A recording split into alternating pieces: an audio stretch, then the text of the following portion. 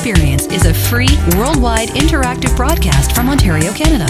We broadcast live every Tuesday at 7 p.m. Eastern Time. Get your questions in. Join the community chat room at www.category5.tv or email us at live@category5.tv. And now, let's begin. Here's your host, Robbie Ferguson. Welcome to episode number 182 of Category 5 Technology TV. It is so good to see you. It's Tuesday, March the 15th. Happy St. Paddy's Day. Almost. We're 2 days off. One of these days, it's going to fall right on a Tuesday night. But for now, I'm Robbie Ferguson. I'm Christa Wells. Nice to see you. Tonight, we are going to be diving right back into our series on how to develop professional-looking websites. And Christa is joining us here as a professional graphic designer and going to be helping us with that feature. So stick around. Tonight we're going to be learning to slice up those images that we were working on last week. Yeah, that'll be new for me today. Yeah? Yeah. That's exciting. We're going to do something really interesting. I was talking to Christa before the show and I said, wouldn't it be fun if we took your Photoshop and battled it against the GiMP? So we've got two computers in front of us. We've got two copies of the PSD file. Yeah. A bit of a disadvantage. I haven't done this before. Because you're on Mac with Photoshop. I know. It's a disadvantage for sure. Wirecast. We're going to be talking about how you can win a copy of Wirecast. That's the free. That's the software that we use, which you're going to be able to win for free, and it is what we use to broadcast Category 5 TV here. So stick around. We're going to be talking about how you can help us to pick who is going to win that software, and lots more coming up. And Hillary joining us in the newsroom. Hey, Hill. Hey everyone, got lots of great exciting things happening this episode on Category 5 coming up in the newsroom. Hackers pose a very real threat to industries who have become more reliant on technology. New software is now in beta to let you turn your computer into a pogo plug for free! And Microsoft is putting an end to the Zune. A new Android looks so real, you'd be hard-pressed to tell he's not human. So stick around for the latest news from the Category5.tv newsroom. Thanks, Hill. So, join us in the chat room, Category5.tv. We'd love to have you there. And certainly if you've got an IRC client, you can join irc.freenode.net and join the chat room for Category 5. Would be a good idea. How's your week going? Busy. It's been a really busy week. Has it been like busy in a good way or just crazy? Or? Yeah, you know, when I'm not bored, it's good. So, good busy. Yeah. Okay. Yeah. And yourself? How was your week? I have not been bored. Oh, good. Dealing with DDoS attacks, dealing with this and that, distributed denial of service. I'm on the other side. I've been on the side where, you know, our web host has gone down and, you know, the site goes down, and so then it's like, you know, you're at that end where you're, you know, contacting tech support and wondering, hey, what's going on, and you see, you know, all the posts of people saying, what's going on, why aren't we getting an update? I've been on that side. I've never been on the side where I'm the guy who's, you know, responsible for getting things back up and running and really giving me a new perspective on what it is as a web host to protect your users from things like a denial of service attack. It's wild stuff. I bet, yeah. A lot of angry customers. No, people don't generally get angry with me because I'm just... You're just a nice, happy-go-lucky guy. I explain it in such a way as, yeah, you know, there's just hackers that are just, you know, attacking your server and stuff. It's all good. I'm working on it. At least with me, it's like they can get a hold of me and it's all good. But one of the things that I learned, and thinking about security, people don't realize, like I've got my iPod Touch, right? And when I've set it up with my email, what are you laughing at, John? He's like, I have no idea what he's talking about. When I set it up with email, it wouldn't connect with secure certificate. So, okay, well, my mail server doesn't support secure certificate, so just turn it off and it works. Mm-hmm. Now I'm realizing that's a really bad idea. I mean, I know that in theory, right? But in practice, what happened, what I saw happen this week is that a friend actually had a device like this. It was the iPhone. Same situation. They set it so that it wasn't connecting through a secure connection to their server. Somebody was packet sniffing on a public Wi-Fi network, which means they're basically listening for open Wi-Fi traffic. and they authenticated their email to get their email on their iPhone. So then this person or hacker picked up their username and password, and now they've got access to their email account. Very so scary. It's a big eye-opener when it comes to that, because you don't realize it's like, well, I can change my password or whatever, but damage is done, right? Yeah. Somebody could go in, and if you use Hotmail, they could log in and they could change your Hotmail password, and then you're stuck. Yeah, that's Absolutely so scary. stuck. I've seen that kind of thing happen. So use a secure certificate.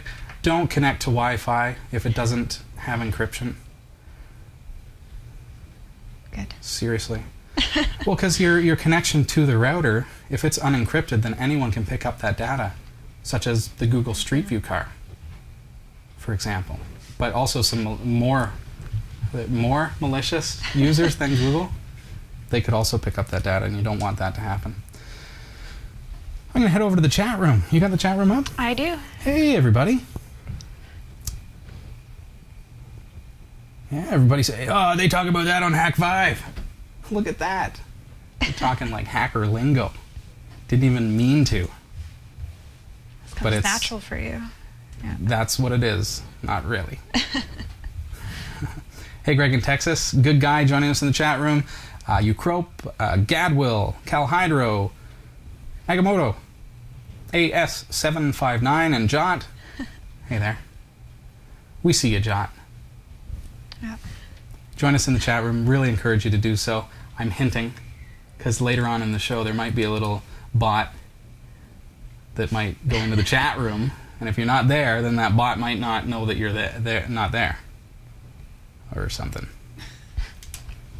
Some people know what I'm saying. Smile and nod. Gadwell. Shh. Shh. Okay, email. You've been getting your emails into us live at category5.tv. D-Man810 loves Drawabot. All right. Let's see. Live at category5.tv. Got a viewer question here from James Alexander. Says, good evening all. Just bought a Netgear WNDR 3700 dual band router, and I was wondering, is there any 5 gigahertz network equipment out there, like Wi-Fi or PCI cards, or is this technology just for the future when the equipment becomes available? Love the show, and P.S. Eric is very useful, so keep him. Thanks for the comment, James. Eric, just so you know, he's a musician, as you know. He's a hockey-playing musician.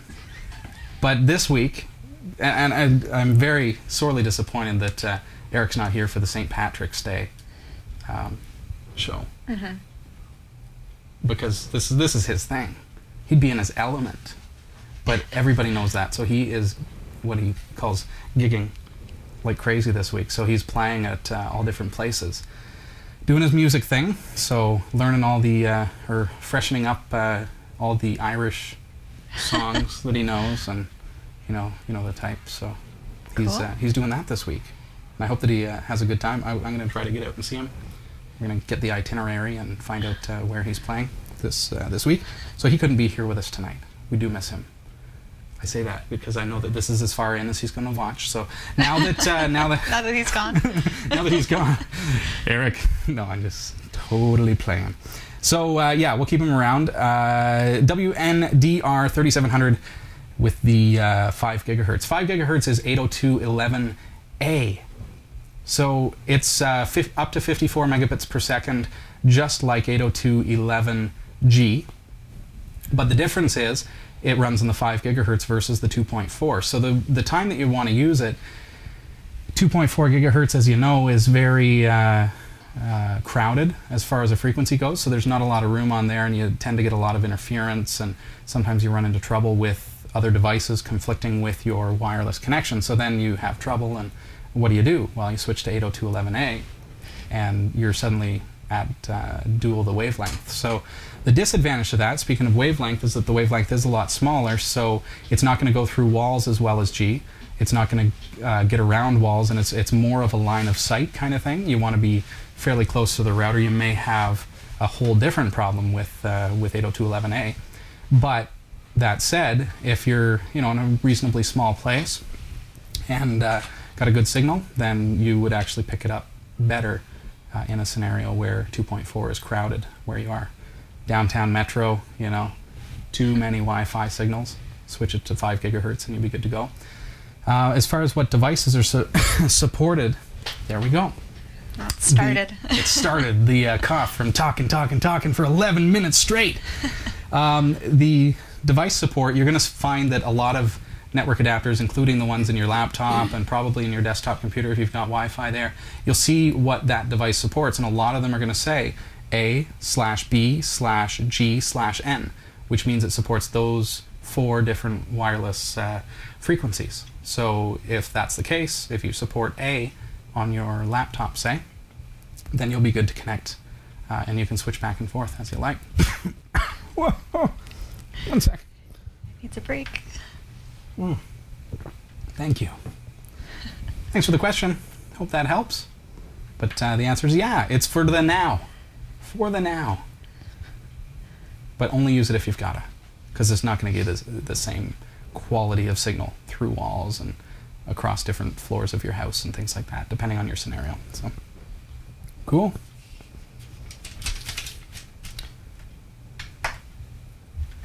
Let's see.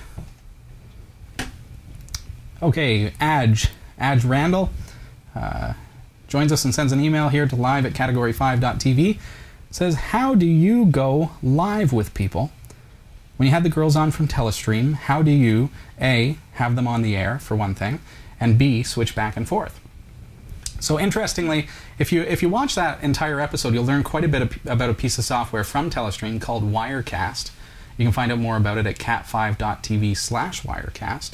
That software is what we use here at Category 5 to change what camera we're using, change the lower third, if I want to put my Twitter address up, for example, or change cameras. So in a case like when the ladies were on, I could go, oh, and there we go, different camera. So with that, it's Telestream Wirecast. It is a commercial application for Windows or Mac, and I threw that in for you. Yeah, thanks. Just like that. Yeah, appreciate it. cat5.tv/Wirecast is what you want to check out. As far as how we get the ladies on and how we get Hillary on when she's doing the news from school, we have a dedicated computer. I don't know, John, if you can just kind of point the camera down just a little bit so that they can see.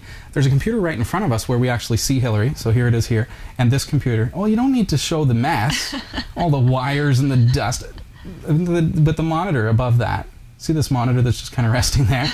We actually see Hillary right here. So, and that was not meant to be an advertisement for IBM. However, just to be fair, should we maybe do a shot of the apple? Happy St. Patrick's Day, everyone. So now that John's camera happy, he's like, he told me to move. He told me to move the camera. This is awesome. This computer runs Skype. So Skype video allows us to bring in guests through the internet. So they install Skype on their system, or they use it from their device. You can get Skype installed on your mobile device, for example. With my iPod Touch 4, I've got the forward-facing camera. I can just hold it and carry a conversation through Skype video. So that then goes into this computer. This computer, using a product that comes with Telestream's Wirecast called Desktop Presenter, it then streams that video over to our system as if it was a camera. Very much the same way that I'm able to switch over, you know, with Krista being here, I can switch over to her computer. With my computer over here, I can switch over to my computer and go back and forth, and then back to the camera. Nothing to it.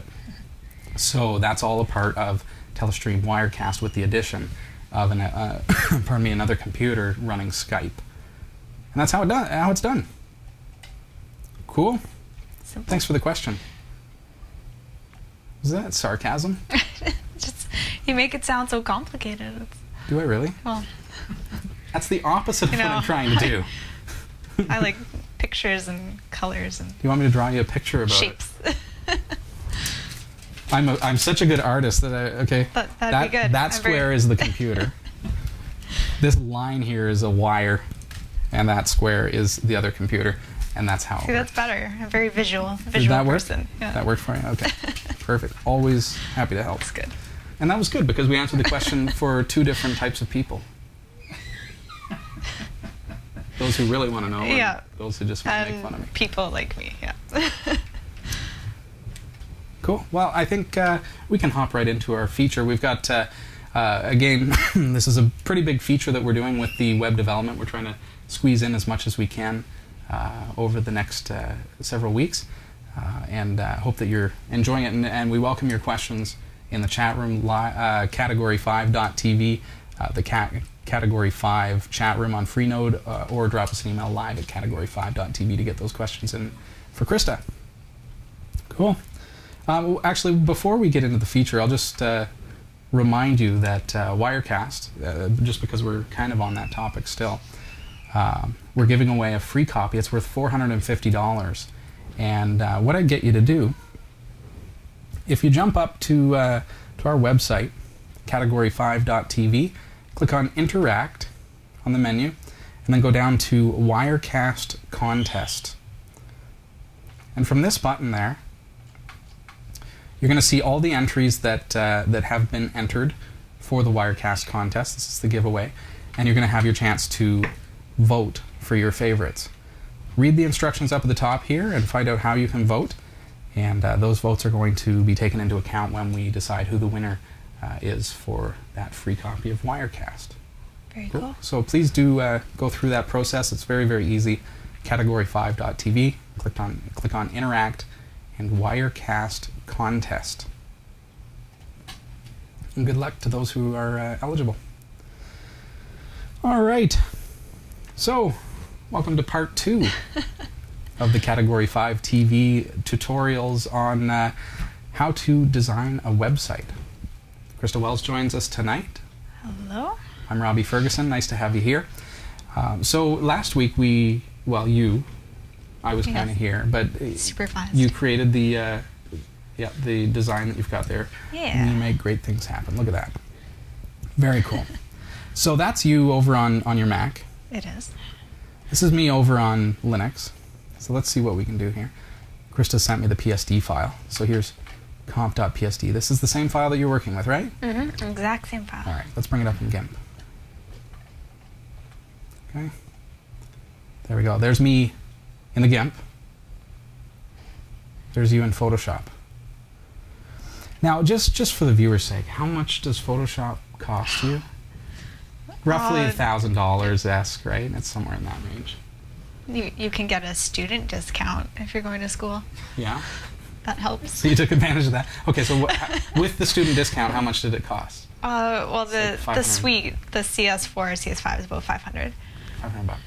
That gets you Image Ready, Photoshop, Illustrator, Dreamweaver, Flash, Bridge. I said Image Ready. I meant Illustrator. Image Ready's going way back in the in design. Yeah, we don't use that anymore. Okay, so that's can you buy just Photoshop? You can, yeah, but a lot of times it's worth it just to get the package. Yeah, it's easier to switch back and forth with the proper with the proper programs.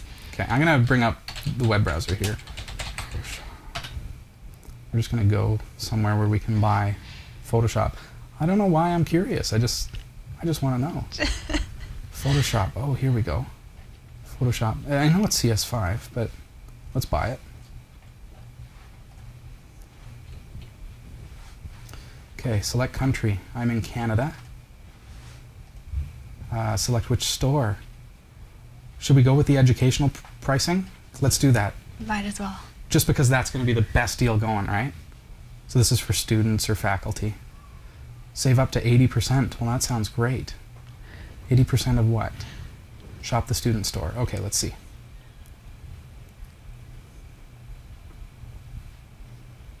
So we're looking at Adobe Photoshop CS5.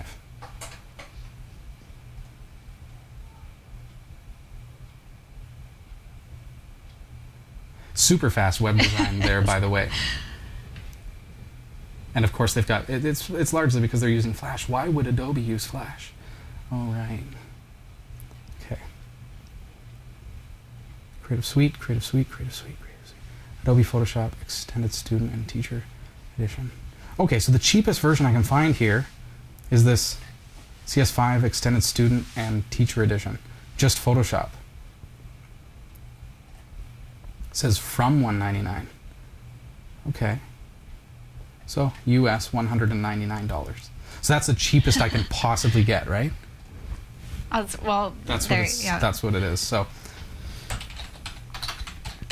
you're just gonna show off now. no, I'm not showing off. No, that's not what this is. No. Oh, that website loaded so fast. You invited me just to make fun of Christa. This is a make fun of Christa show. No, it's not. I'm not.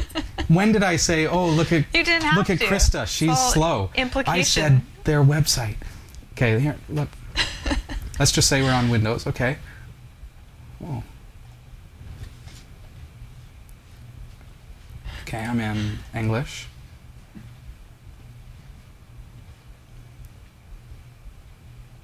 Wait a minute. But wait, I didn't even have to pay.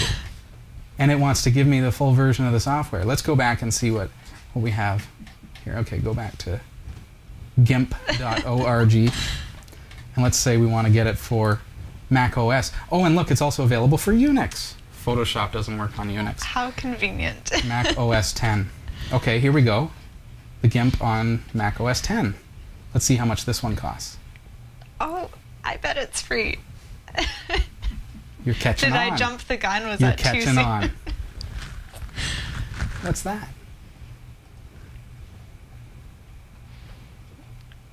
Yeah, I get it. GiMP, just so you know, stands for GNU Image Manipulation Program. Compatible with Snow Leopard, Leopard, Tiger. Going way back. So let's say we got Snow Leopard. Oh, that looks strikingly similar. A DMG file. Okay. Mm-hmm.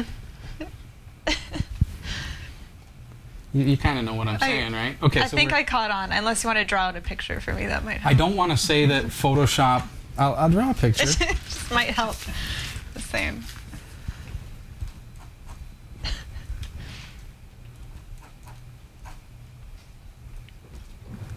He's really putting his skills to use here. There. There's a picture for Christa.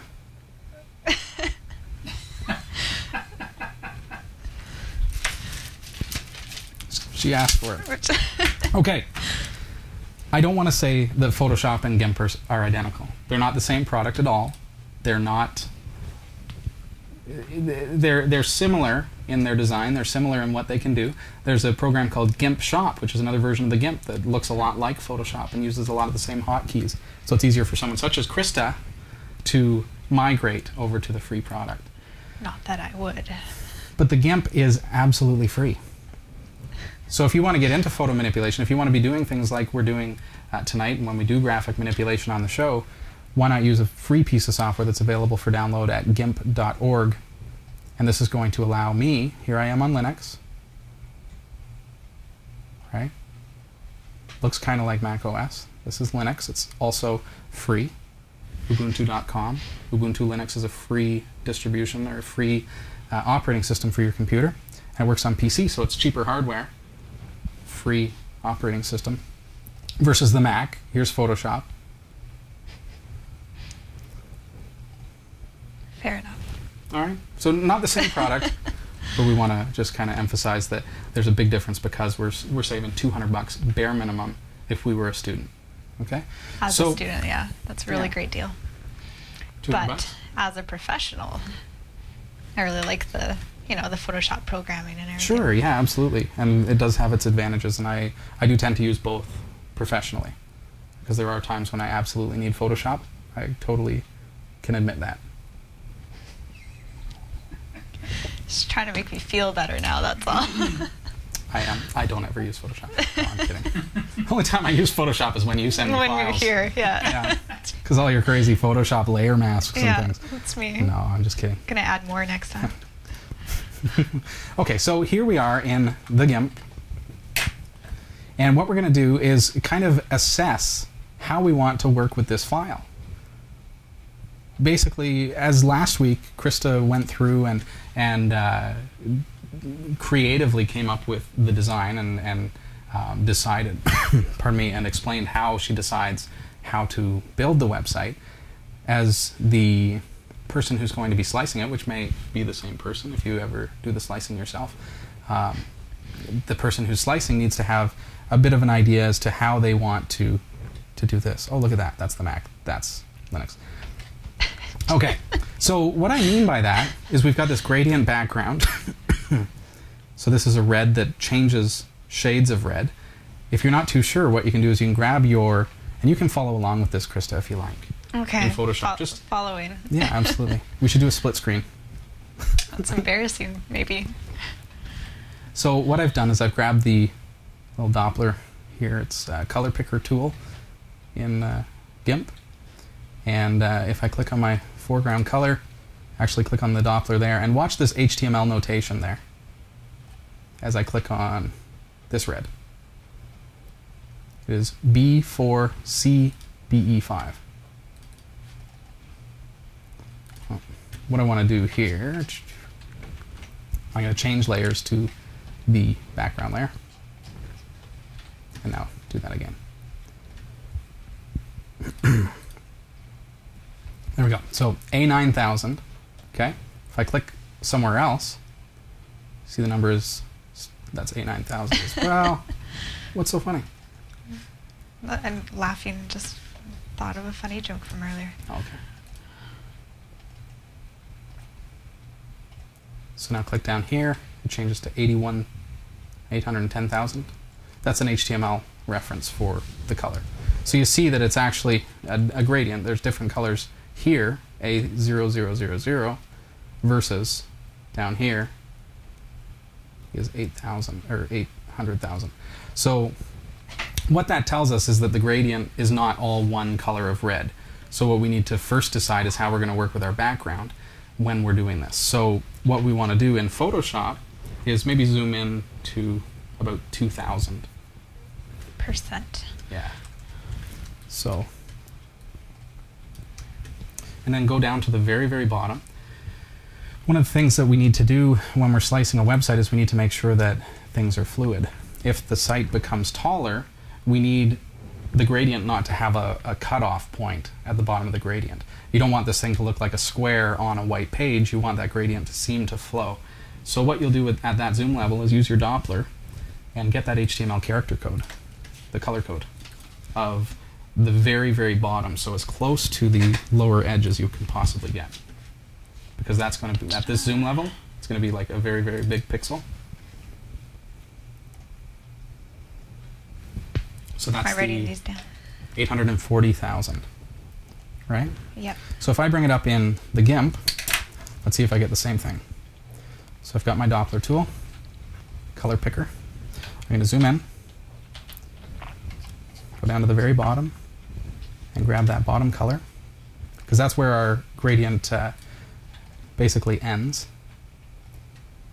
And I think I actually got a little closer to the edge because I'm getting 82,000. I think you might have been up just a little bit. But regardless, that's going to be pretty close. So right down at the very, very bottom here, I've selected the color and it's 8,000. That's this really deep red.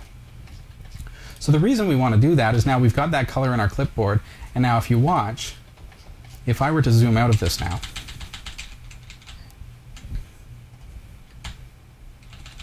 okay, and if I were to resize this image, the canvas size, which is exactly what's going to happen on the web if you get a page that's super long, okay? Now what's going to happen in the background there, once I fill that with this particular color, just to kind of give you an idea.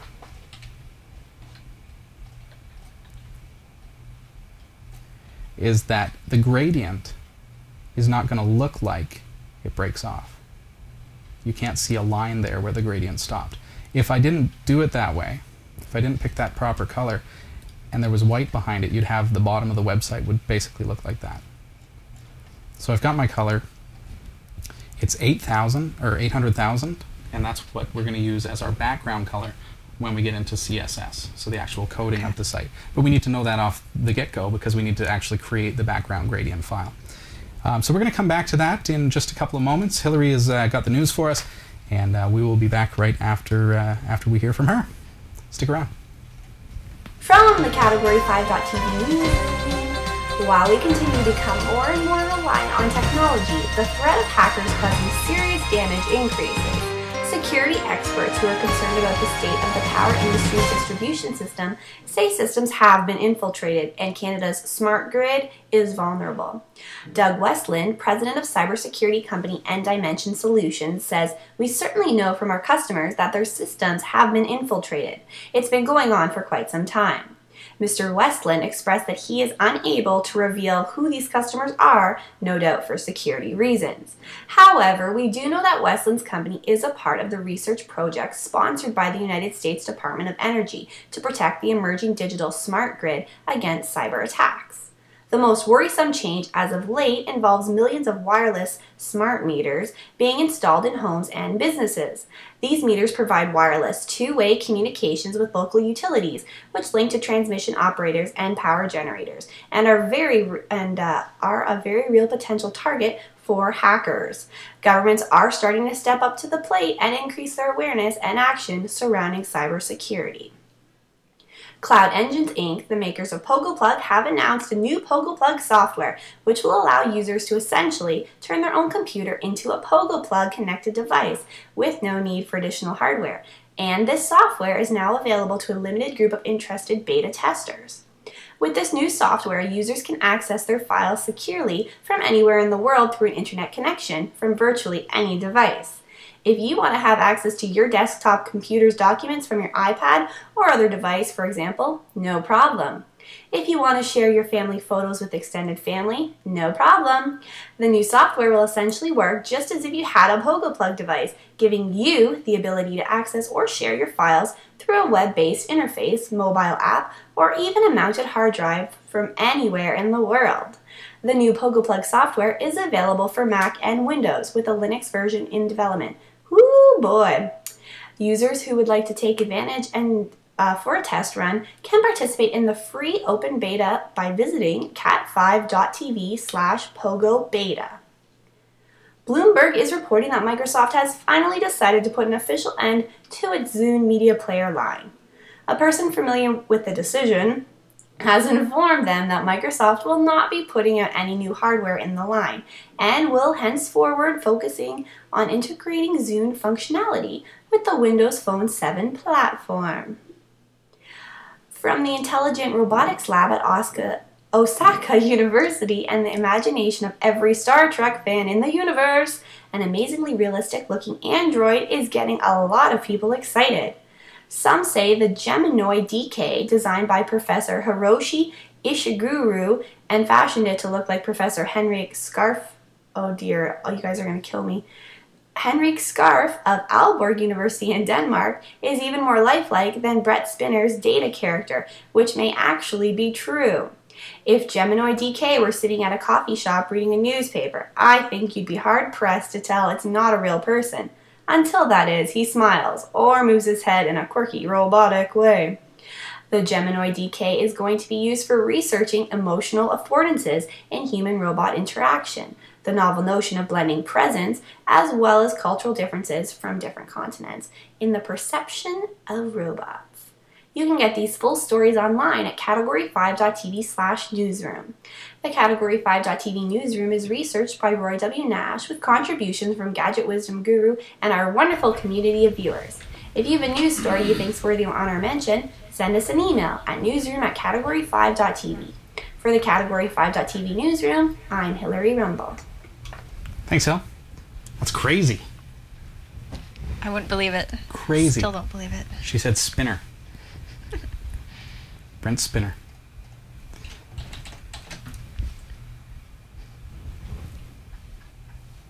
Nobody else in this room, people, understand what I'm talking about. You don't even know what I'm saying? No, it goes. I smile. She's not one of us. Brent Spiner. Brent Spiner, the gentleman who played Data, who also incidentally watches the show, at Brent Spiner on Twitter. Nice to have you here. Okay, so moving along. This is Category 5 Technology TV, and you'll find us online at category5.tv. I truly do think that's pretty awesome. An Android. wicked. It is.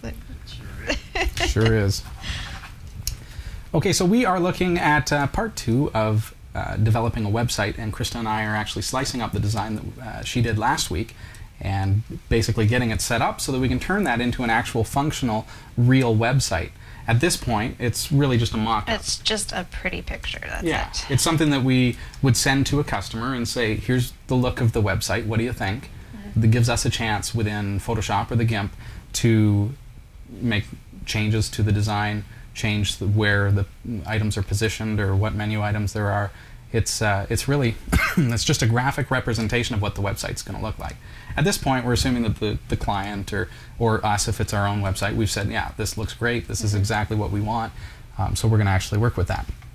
So looking at my computer here, and Christa's got this up in Photoshop as well, so I'm working in the GiMP, Christa's working in Photoshop. I'm working for free, she's working for thousands. Okay, so Just want to slip that in. just throw that in there, yeah. Happy St. Patrick's Day, by the way. 2 days off. I'm Robbie Ferguson. Okay. So with this, we've got the background color. I'm just gonna jot this down because we are gonna need this next week when we get into actually coding this website. My color is 800,000. That's a hexadecimal number that corresponds with the RGB or red, green, blue color that we've chosen there. That's the red. And hexadecimal means it's ready for HTML, for coding for the web, for CSS. So we can set that as our background color, and it's going to match exactly to that. Photoshop tells you if it's a web-safe color, which is kind of a cool feature of Photoshop. Do you want to bring up the color Doppler there and just tell me if it shows? Oh, well, So we if you can change go it to only 800,000, and I'll show you what it does there. So 800,000, and if you look right here at the top, there's a little exclamation point, and it shows us that that is not actually a web-safe color. If you click on it, it's going to change to a similar color, which is web-safe. And that is, what, 7F1418. Okay, so let's see in the GiMP how different that is. Web-safe colors are not as big of a problem as it used to be. See, that's nowhere close. I guess on the stream you can't really tell that. I can tell that visually. Yeah, it's more of a pink than a red. It really is. So I'm going to stick with 8,000. Typically, when we're creating the mock-up, we might try sticking with ending the gradient on a web-safe color. So when we're selecting the colors, we could, if we want to make it easier for the guy who's slicing it. Why would you want to do that? You might do that. In a case like this where it's not web-safe, what I might do is I might actually choose a color that is web-safe. Okay, and colorize that. That's my background color now. Use a square marquee, pardon me, and feather that. Let's start with 10 pixels. And go like that. Create a new layer, transparent. Remember, this is a feathered marquee, right? So now if I fill that, what a feather means is that that was my background color. The edge of that marquee is not a perfect square. It's actually got a little bit of a feathering to it, kind of like a blur on the edges without actually having to blur it. Sorry, I'm talking and trying to find fill. There we go. So now if I put that above, and I can set that up in such a way that I might want more than a 10 feather. I want, let's say, 35. This is just one option. I'm not going to do this in this case because it's such the color is so far off that we're just going to stick with it. But I want to show you what you can do to fix that edge.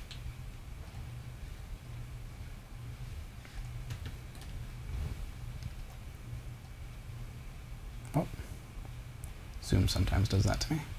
So I can move that. See, what I've done is I've created another gradient at the bottom which merges the non-web safe color into a web safe color. Nice and clean. So that's a possibility. In this case, we're not actually going to do that. We'll pretend that we've got a web safe color and that we don't care or something like that. It's all good. The other option In a case like this, we've got a non-web safe color at the base.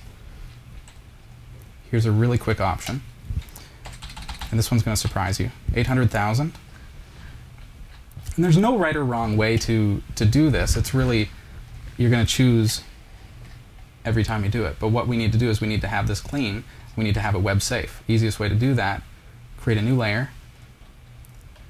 First of all, let's canvas size this. We're going to go canvas size. We're going to set it to something absurd that nobody's going to ever have. We're going to set it to 15,000 pixels high. So now our image actually looks like that, with the website way at the top.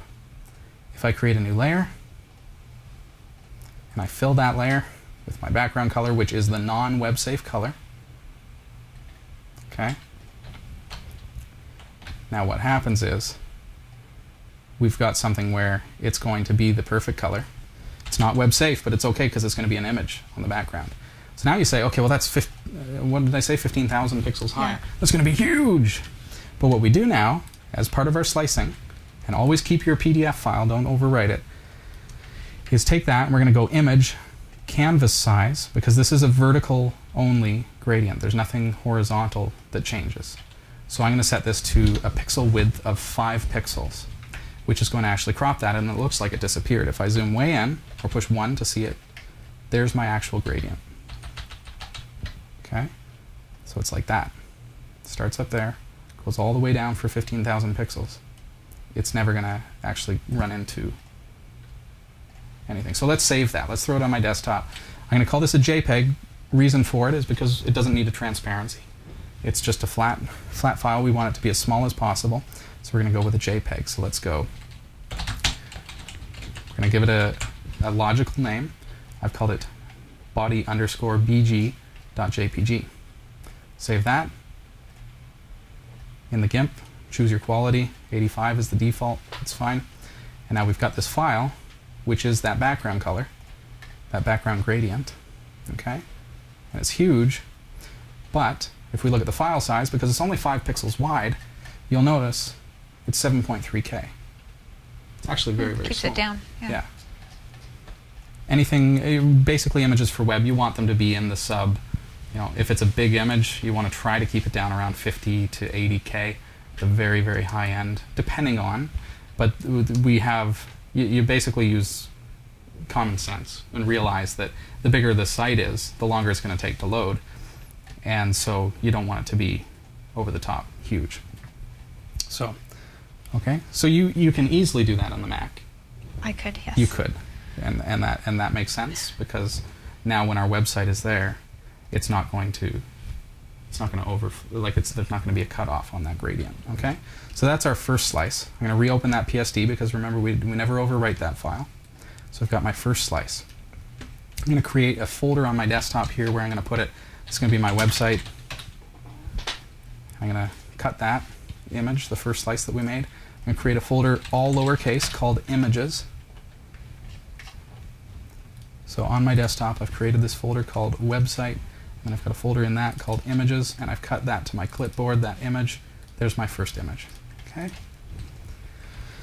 So now, looking at the rest of the site, Christa, we've got the logo, okay, which what we'll want to do is we'll want to actually have that as a transparent item because we don't want to have to worry about aligning it perfectly with the gradient. We don't want to have a JPEG because then we've got a flat image with the background color. Like we wouldn't want that, right?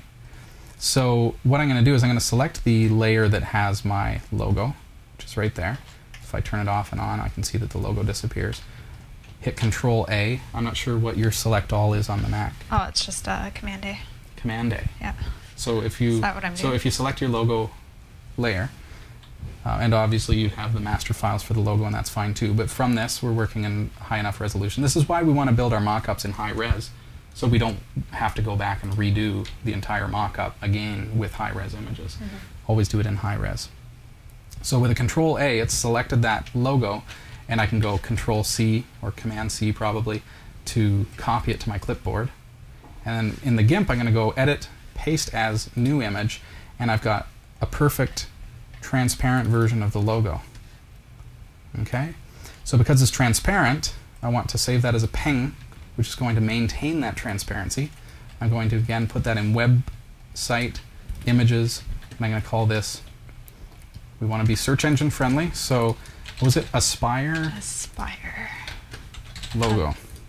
It was Aspire Place, wasn't it? Yes, Aspire Place. Okay, logo.ping. We're giving it a logical name because, one, it's easier for us to find when we need to actually add it to our site, but also it allows the search engines to index that as the Aspire Place logo. So once we get submitted to search engines, which is going to happen further on in the series, but we need to plan for that. We need to make sure that our site is search engine optimized and ready to be indexed by the search engines. Okay, so have you got that file all set up as well on your Mac? You've got a logo? I have a logo. Okay. So you follow along, and then I'm trying. Okay. Oh, is I'm good with winning? You have the logo saved, and I have the logo saved. Okay, perfect. And remember that because it's copied from our mockup, the dimensions of this logo are exactly as they would be on our mockup, 162 by 58. Perfect. So now you see these menu items. These are all fake. Don't get deceived by these. These are not the set menu items. I get this all the time. Do you get this? Where a client says, well, I think we need to change about us to about. Oh, all the time. And yeah. you're saying, no, this is just the mock-up. That's not a real menu. That's just, we put that there so that you can see what it's going to look like when we put a real menu there. Yeah. We put this lorem ipsum text on the page so that you can see what the text is going to look like. But it's not the real text. You don't need to tell us, said it, doesn't make any sense. No one can read that. That's all part of the mock-up. So one of the things we need to do is just get rid of it all. So that's text that we're going to get rid of. That's text that we're going to get rid of. Okay, so we can get rid of all the mock-up stuff that we simply don't need by turning off the layers. Okay, so now, and I've already got my logo, so now I end up with something like that. I've got my background, so I'm done with that. Okay, so really the only elements that we still have left, here I am on the GiMP, and Christa's following along in Photoshop, doing the exact same thing. So now we need to have our different layers here. So this here is predominantly a color. So we'll get to that, but it's going to be a color, essentially, with a little arrow pointing down at the bottom. So I'm going to turn off my feather because I had that turned on my select tool from earlier. And I'm going to grab the guide that Christa has set up here. With my marquee, you see that the GiMP snaps to those guides. And I'm actually going to, the mock-up doesn't have, things don't have to be exact to the mock-up, because I noticed that the guide is just a little bit off from like maybe at 1 pixel. So that's fine. So now I'm going to select the wood grain layer, and I'm going to copy that, and then edit, paste as new image, or in Photoshop, file new image. And it's going to automatically set your proportion. So now I've got this wood grain, which is exactly proportionate to what it is that is going to go at the top of the website. And Christa's following along on Photoshop as well. So she's actually had to paste that into a new image in Photoshop, whereas I could just edit, paste as new. So I'm going to save that. That's my wood grain for the top. One of the things about wood grain that you should know is that it's got a lot of intricacy to it, so it can end up being a pretty large file. Mm-hmm. Again, there's no transparency necessary here, so we are going to work with a JPEG. So we're going to try with this. I want to see how large the file is going to be if I set it where I would like it to be, which is about 85% quality. So I'm going to call this woodgrain bg.jpg. And again, I'm saving it in my web design or website / images. Flatten the image, save it as 85, and let's go. Pardon me, see how that is? How big's the file on your system at 85%? Oh, you're going way down. I have to. She's taking it down to quality 3. Well, it's giving you 78K at only 6, so 60%. Mine turned out at 85% to be only 64.5K. So what you want to try, Christa, is instead of save as, on Photoshop, go File, Save for Web. Don't even Save know for where web and that devices. is. just down a little bit, right okay. there. Yeah. And now it's automatically selecting GIF, so change that to JPEG.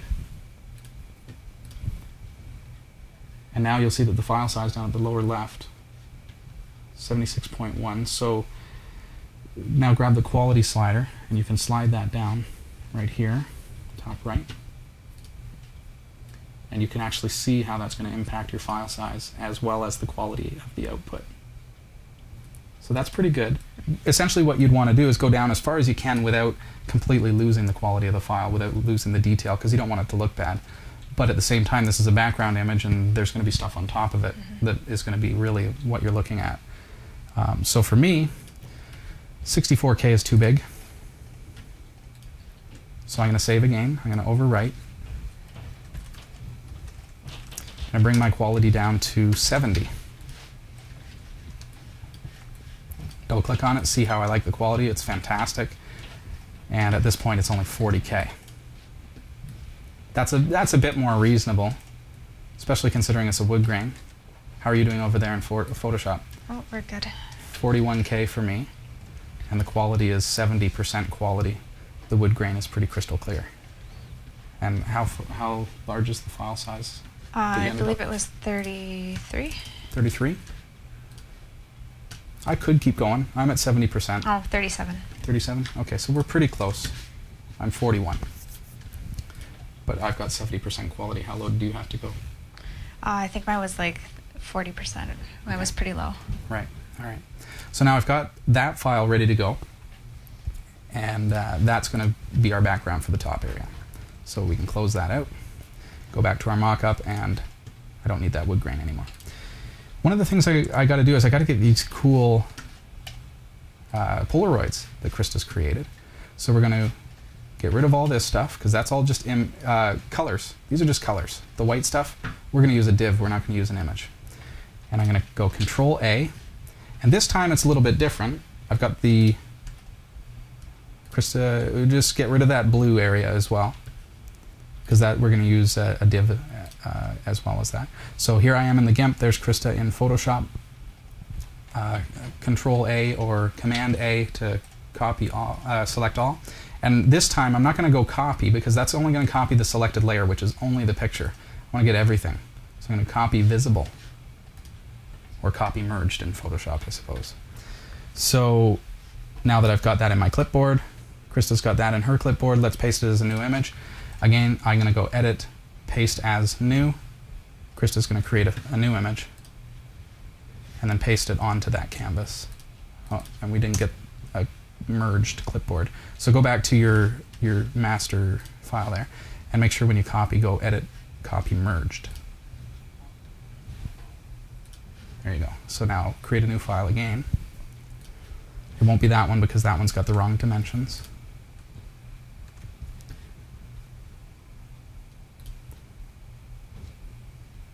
Is it still just giving you the Yeah, that that's one? all it's doing. Okay, go back to your... So now I think what's happening... Oh, okay, because you've got a marquee around just that image. If you do a Control A, now you've got... Oh, you just want the whole board? Yes, Okay. should have just had the wrong marquee there. So it was copying the merge, but... Okay, so now paste that into a new image. There we go. Okay, so now again, this has got to be a ping, right? Yours is coming up as... It's got a white background, so you need to get rid of that white background. There you go. And then export that as a ping, which is going to be a larger file, because it's got that transparency. Here I am in the GIMP, and you'll notice that I also got a bunch of space over here. So in the GIMP, I can just go right-click, Image, Auto Crop Image, and it automatically sucks in the sides. That's one thing that Photoshop is lacking that the GIMP is totally awesome at. I'm going to save that image, and we're going to call this the Polaroids. Polaroids. No breaching of copyrights intended. Or registered trademarks. Okay, Polaroids.ping. Reason we go with ping again is because this has got a transparency. So we need to be able to put this on top of the rest of our website so that what's behind it can actually shine through. Okay, so you're at that point in Photoshop as well. Yep. I'm going to save it with a compression level of 9 in the GIMP. Ping being a lossless format, it's going to be very high quality even at high compression. There's my ping, and it's quite large. That's showing me as 167.7K. How are you looking? We are 299. 299. So mine's about half the size of yours, but they're both too big for internet. So next week we're going to come back to that. We're going to compress down that that Polaroids.ping file on both. Well, if you're here, we can look at it on the Mac. If you're not, then we'll definitely look at it on Linux as well. But you can kind of get an impression for how we're able to do a lot of the same things between Photoshop, the commercial software, and the GiMP on which is free on a free operating system, which is Ubuntu. Do you get the sense that I'm plugging the fact that free is actually really good these days? It's not like 10 years ago where free meant you're sacrificing quality and getting, you know, a knockoff product. And now, these days, Got it. thanks to community, Got it's it. a fantastic thing. So we're going to be looking at actually taking those slices, because we've actually sliced up that whole website now. There's our actual mock-up as a sliced website. That's it. That's it. We've got our logo, right, which is a transparent ping on a white background. It's being displayed, so we can't really see it because it's white text. We've got our background image, which is that thing there. That's going to be the gradient. We've got the Polaroids, which we're going to shrink down next week, and we've got that guy right there, our wood grain. So those are really the only images that we need to get started with the website to make it look like your mock-up. And then we're going to be using CSS as well as HTML and PHP in order to actually turn that into a real functional working website, along with some cool little JavaScripts and anything else we need to do to make that work. Cool. This is Category 5 Technology TV, and you'll find us online, www.category5.tv. And, you know, I tease the viewers to get into the chat room, and you definitely want to do that.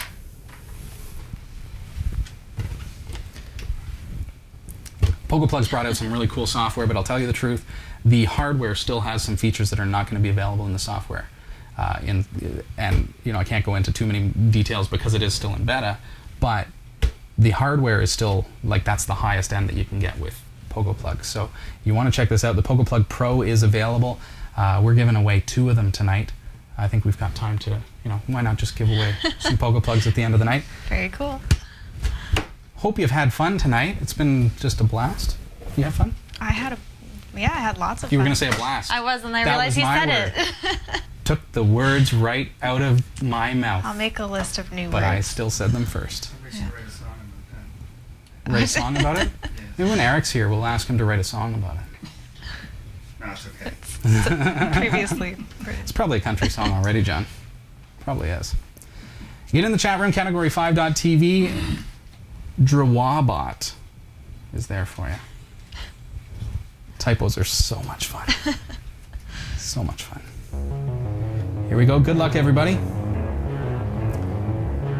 These are the members who are joining us in the chat room. We're going through your names. Drawbot is picking out 2 of you to see who would like to win a PogoPlug. Secret number tonight. Pick 4 numbers for me, Krista. Between Just pick a number that is 4 characters long. Any number. 4 characters long. Yeah. 7286. 7286. That's your secret code. Artie, Blair, and Popey. Congratulations on winning a PogoPlug Pro. What you need to do is send us that code by email live at category5.tv, the code that Krista just pulled out of the air. And you'll have a PogoPlug on its way. Send us your name, real name, your mailing address, your phone number for the shipping company, as well as that code, and it will be on its way. Have a fantastic week, everybody. It's been so great having you here. Great having you here again. Oh, it was good Nice to be see ya. here. Yeah, it's lots of fun. Thank you. See you at category5.tv, and follow us on Twitter, twitter.com/category5tv. See ya.